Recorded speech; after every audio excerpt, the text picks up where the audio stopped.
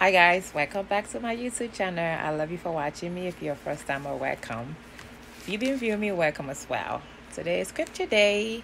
My scripture is going to be coming from the book of John 3. I'm going to start from verse 3, 1 to 6, and I'm going to jump up to 14. Okay, it says, there was a man of a Pharisees. Okay, guys, whose name was Nicodemus, the rulers of the Jew. The rulers of the Jew, the same came to Jesus by night and said unto him, Rabbi, we know that thou art the teachers come from God. For no man can do these miracles that thou hast done, except God be with him.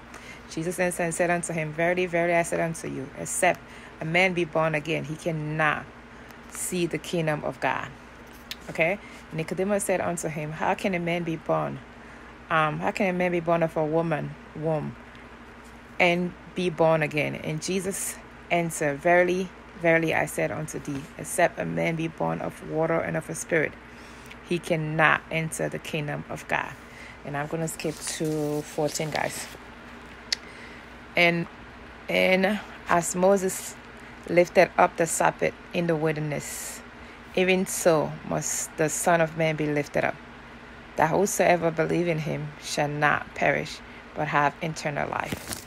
Okay, guys, so the Lord is clearly saying that except you be born of God, born of the Holy Spirit, you cannot enter the kingdom of heaven. Okay, meaning that being born of God and being born of the Son of God is not by going to your mother's womb and be born the second time, but it's just by believing and confessing that Jesus is Lord and accepting him to your heart and allow the Holy Spirit to lead you.